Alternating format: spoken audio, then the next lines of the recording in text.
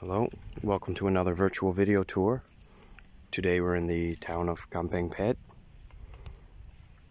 Specifically, we're in the forest monastery section of town. You can see the forest here. Quite beautiful, quite peaceful. And you can imagine that in the past it would have been even more beautiful and just as peaceful as it is here today.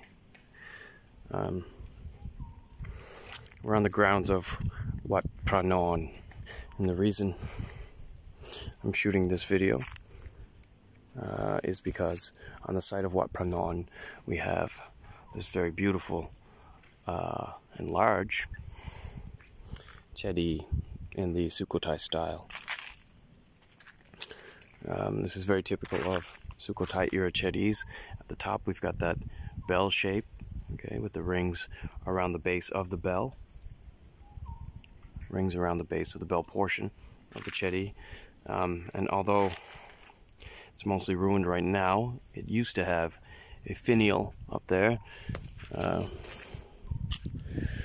Would have been a multi-layered finial in the style of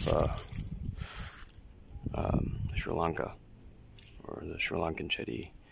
Now as we come down, we can see that it's standing on a multi-layered laterite base. The bottom of the base is square-shaped, and as we go up, it looks like we've got an octagonal shape. Okay, just walk around the side here.